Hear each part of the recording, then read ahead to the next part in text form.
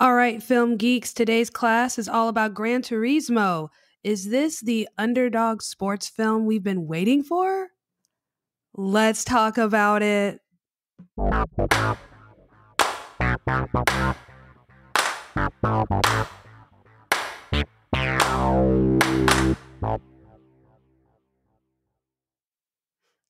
What's up, y'all? Welcome back to another episode of All Right, Let's Talk About It. My name is Savannah. I am your host. I do film reviews and film industry commentary.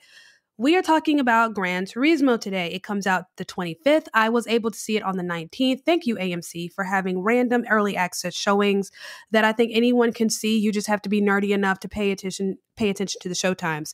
I just happen to be one of those people. So I was able to see it a whole 6 days early. So let's talk about it. I'm not going to keep you here super long. It's a sports movie. There's not a whole lot to really say about sports movies. Sometimes they're profound and sometimes they're just good fun. Sometimes they're somewhere in between. This, I think, had the potential to be incredible. And I felt like it had potential to kind of leave a mark. I think there was even potential for like awards for this movie, but it missed. But I enjoyed it. So just stay with me. Stay with me. So this is Gran Turismo, directed by Neil. Correct me if I'm saying his last name incorrectly. He is a director from South Africa, but his name is Neil Blomkamp.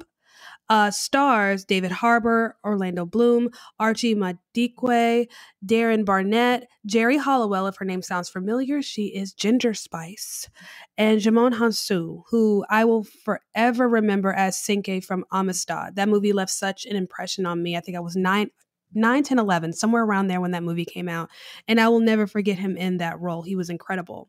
So this movie here, Gran Turismo, is based on a true story about a man named Jan Mardenborough from the UK. He was an avid Gran Turismo player who took his skills and was able to translate it into real life racing. This story talks about a young man who loves the game, loves playing it, and has dreams of being a real race car driver, but he does take the gaming very seriously. His dad clearly is like, you need to be realistic, son. There's no money in that for you. Get a real job, go to school, something like that. You know, his mom's like, honey, are you going to go back to university? Because that's what they call it in the UK. They say university instead of just college. So, typical.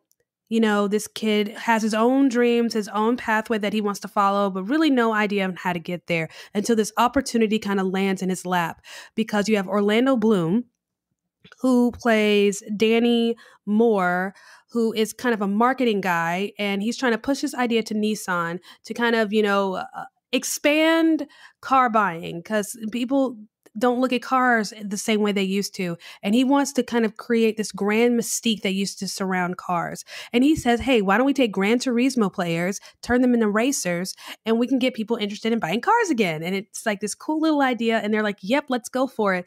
So now there's this opportunity for Jan to show off his skills as a Gran Turismo player. He ends up winning the contest and going to this academy where they teach him how to race real cars.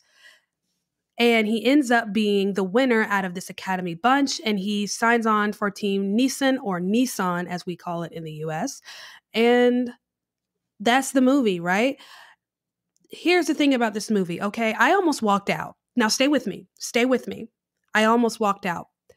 I almost walked out because the beginning was very frustrating for me. There was no character development. The character development was severely lacking. Now, if you listen to Blue Beetle, I was kind of seeing the same thing here, where instead of letting these characters kind of unlayer, so to speak, we were just kind of given little plot points about them, thrown in our faces, and we were expected to kind of weave them together instead of the writers doing that for us, which is what they're kind of supposed to do, is to kind of unlayer and unfold these characters so we have opportunities to connect with them and root for them, because this is ultimately a sports movie. But that never happens. We're never really given an opportunity to get to know Jan personally. Honestly, I didn't know anything about this movie really before going into it. I knew what it was about. I didn't realize it was based on a true story. I thought it was just a cool movie, to be honest with you. But, cool concept and whatnot. I didn't realize this actually happened. But I didn't know the young man's name until maybe 15 minutes in, when his name kind of shows up on a screen, and I saw it. I was like, wait, who's that? It's him. His name is not very common to my American standard English ears. So if they at any point said it in the movie before that, they probably said it so quick, I didn't realize they were saying somebody's name. Jan is not a name that I would typically hear here in the States. Now, it's probably common overseas, but not very common here. So if they said his name, I didn't hear it until I saw it. That's when I realized, oh, that's his name. So we really don't get an opportunity to get to know who this young man is before we get into the meat of the story. We're just given basic information. He likes to play Gran Turismo. He has a very tense relationship with his family, and he has big dreams. And then all of a sudden his dreams start to come true. And the fact of the matter is while we are not getting any of this character development, we're also not getting really any plot development. The story is nonsensical. Yes, it actually happened. Okay, but it's still a bit nonsensical. You're telling me that this kid who's never really raced a car in his life is able to take his video game skills and translate it into real life. Now, we get a little bit of an intro into the video game itself in the very beginning. We get to learn a little bit about the Japanese creator and his kind of vision behind the game to make it not just a game, but almost a simulator, to make it as real life as possible, so that it was like people were actually driving race cars. So that's why it made sense for this dude to pitch this idea to Nissan. Hey, let's take gamers and turn them into racers. But here's the thing though. I don't know anything about this video game, right? And I think a lot of people don't. The thing about movies, if you want to make money, you can't just cater to that niche audience. You have to cater to a wide variety of people. That means even though you might be very understanding of this game, all that extra information might seem useless to you, but it's not useless to me. There was never really a moment where I felt like I really got an understanding of the game from a gamer's perspective. I think there was a lot of opportunity to really show us this game and what it feels like, what it looks like, even just the culture of gaming in general, because I feel like for those of us who aren't in it, we have misconceptions about it. And I think there was an opportunity to kind of push away from these misconceptions to really give us a good look into gaming culture in general, not just this game, but those were misses. We really don't get to know who Jan is as a gamer. We really don't get to know his relationship with this game. We don't really get to know what the game is in general until we're kind of thrust into this world of racing. The game is kind of an afterthought when it's really the starting point of this plot. So that was a miss for me. So we're thrown into this plot of racing where things really start to unfold and untether. And again, there's no development. I don't know this character. I don't know him. I feel like I can't root for him. And I'm getting really, really aggravated to a point where I almost walked out. So it wasn't so much that the movie was bad. I just felt like I'm in the middle of a sports movie and I don't know what team I'm supposed to be on. Does that make sense? So that's what it was like for me for about 2/3 of the movie, just lacking in character development. That was really my biggest issue with this movie, is the lacking in character development. The writing is not so bad. I mean, the writing kind of plays into it. The acting I thought was very good.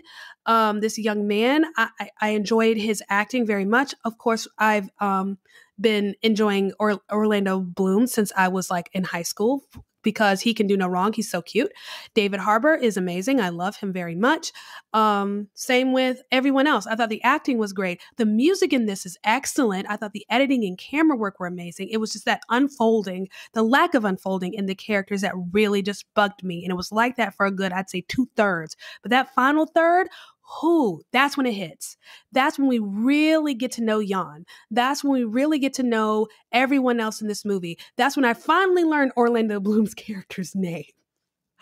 He was so unimportant up until that point, and we really kind of see the tension between David Harbour, who plays his kind of trainer slash a coach named Jack Salter, and Danny Moore, played by Orlando Bloom. We see they're both kind of wanting to go to the same place, but they have two very different goals and how to get there, two visions. Danny's thinking from a marketing perspective, a PR standpoint, and Jack Salter's like, I want this kid to be the absolute best he can be, and I also want to keep him alive. They're trying to get to the same place. There's that tension that kind of develops and grows, and then we see a developing and an unfolding of who Jan is as he comes it's almost a coming of age moment for him. That's when the movie for me took off. That's when it became amazing. It was those last, I'd say maybe 45 minutes of the movie where it was like, okay, this is great. That's when it becomes a true underdog story. So we have this young man who's in the game of racing, who's a complete amateur. His only real experience is a little bit of training that he got at this GT Academy and also the game Gran Turismo itself. So the instincts and the reflexes, this is why I really wish they had shown us more of the actual game so we could understand how these skills translate from one thing to another. Because without that, it just feels nonsensical, even though it is a true story. It's almost unbelievable. Make me believe it. Put me in it. Make me feel like I'm there with him. Give me something to connect here. And it just wasn't there until we start to see a little bit more of the human side of the story about the last third. That's when it hits. That's when it's amazing. That's when it just takes off. And then that bugged me a little bit, but that last third was enough to keep me seated, enough to keep me engaged. And by that time, I've developed a relationship with this character. I'm rooting for him. I want the best for him. I'm so happy when he achieves what he wants to achieve. So yeah, that's it. I mean, that's really all I can say about this movie. I think the standout here really is the music. The music selection, the music and sound editing is amazing here. The camera work, there's a lot of helicopter boom camera work here, especially with respect to racing. Like, it's very well done. Even when they're doing like the real life racing, they'll add little elements in here that's from the game. So, you'll see player here and what place they're in. And when they change places, those numbers flip like a regular video game. So I enjoyed that because I haven't the slightest idea what kind of racing this is. I'm Southern.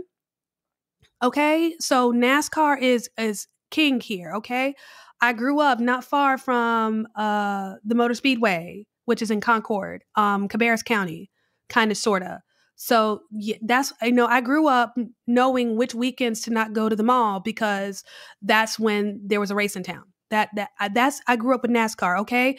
Dale Earnhardt, okay, is very much a patron saint of Charlotte, very much beloved in this area. That's what I grew up with, okay? This kind of racing is very different. I don't quite understand it.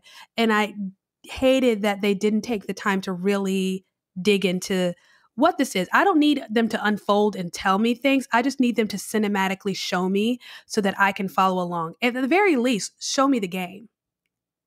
Because they didn't give me much about the game. There's nothing about what was shown or told in this movie that allowed me to see the difference between this game and an arcade game. Does that make sense?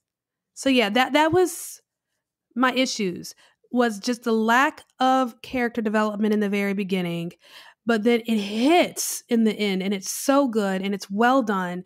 And that's it took too long. It was too slow of a burner. It's too slow burner for me. And I don't think that was the intention at all. But I think at the very end, we get the underdog story that we've been lacking for however long. It's been a while since we've had a good underdog story, an underdog sports movie. I think this could have been up there with underdog sports movies. It just didn't land because it was just a little too inconsistent. Also, I think this is the worst time to release it. Why on God's green earth are you releasing something like this in August? August is such a boring filler month. Okay, this should have been somewhere in the spring. Maybe like November-ish. Maybe, but definitely at least the spring. I don't know why August is a filler month. Okay, this month is so freaking boring when it comes to movies. Really, this is just us, wasting time until spooky and Oscar season start. Essentially, that's what this is. So yeah, those are my thoughts on Gran Turismo. It comes out this Friday the 25th. If you see it, let me know what you thought. Would love, love, love to hear from you.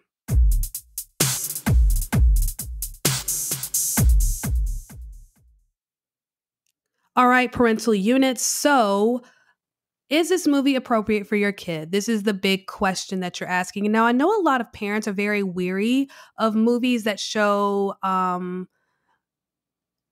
intense tension between, child and parent. So, movies where kids are, disrespectful or disobedient, they're very weary of. But understand, this is not like Caillou.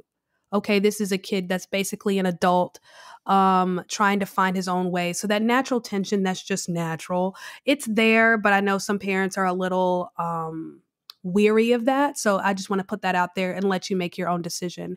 Now, this is rated PG-13, mainly for some language and a lot of intense action. There are a couple of car accidents in this movie because, again, this is racing we're talking about. A little bloody at times, but not too bad. But if I'm being completely honest, your kid will be fine.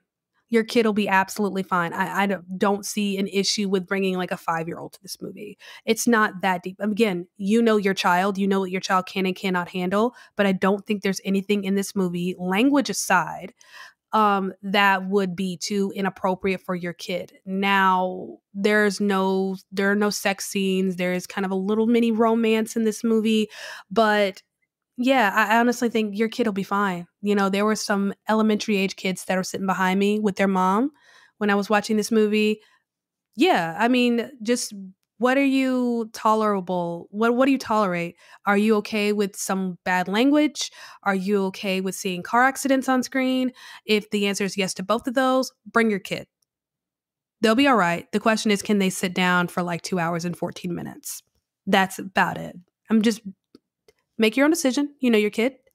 But I think they'll be all right. I think they will enjoy this very much, especially if they are a fan of video games. I think they'll definitely get something out of it from that aspect. There's something from, it's that perspective that's unique to them that I think they'll very much enjoy. So there's that. Want to advertise on this podcast? Check the episode description to see how you can be featured on the next episode.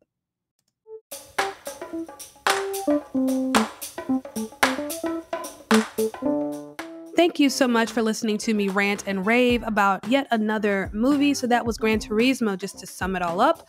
I thought it was a very weak start, but a very strong finish. A nice little underdog story. I just wish it landed better. I just wish it was a little more full, if that makes sense.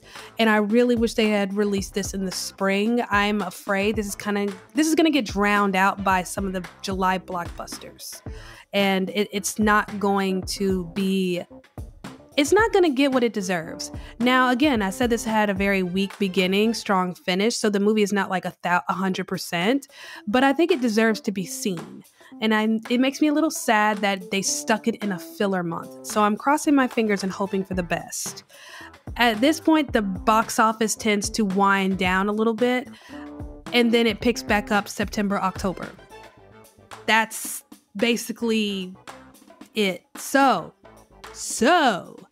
what's coming up, you guys? Y'all are getting a lot from me this week. I'm so happy for y'all. I'm happy for me. So you probably already saw that Blue Beetle. My review for that is already available to you, along with this one. Friday, probably around 6 o'clock, you're going to get reviews for Golda and a movie called The Hill. And then hopefully, maybe, possibly, I'm going to see a movie called, I think it's Retribution, with Liam Neeson. I haven't seen him on screen. No, that's a lie. I was about to say I haven't seen him on screen in a long time, but no, I saw him in the movie Marlowe on February 14th, Valentine's Day, actually, to be precise.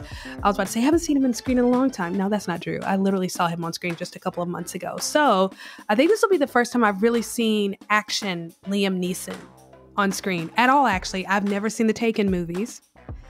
Yeah, don't come at me. I'm sorry. So that's happening. And then I don't even know what comes out next week. I'm still, trying to figure out what my work schedule looks like the next week. So yeah, but you get 2 more reviews from me after this one this week, and definitely one by next Wednesday, the Liam Neeson film. And then I will let you know what I'm seeing next Thursday. I'm enjoying the downtime that I'm going to be having, and just the time to really concentrate on the stuff that I enjoy doing. So, yay. Let me know what you thought about Gran Turismo when you see it. I can't wait to hear your thoughts. Let me know in the comments section. Now, I will say this, because I did not speak on this in the earlier part of my review. I did touch on it a bit when I was talking to the parents. But if you are a gamer, I think you will enjoy this movie.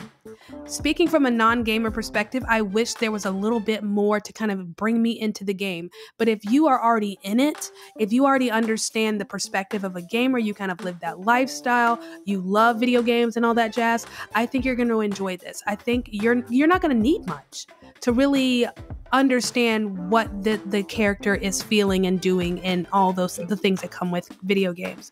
So I think you're going to enjoy it just fine, honestly. But I think for those of us who don't know much about gaming, it might feel a little lacking. So there's that. But there you have it. Those are my thoughts. Don't forget to like, comment, and subscribe. And I will see you guys next time.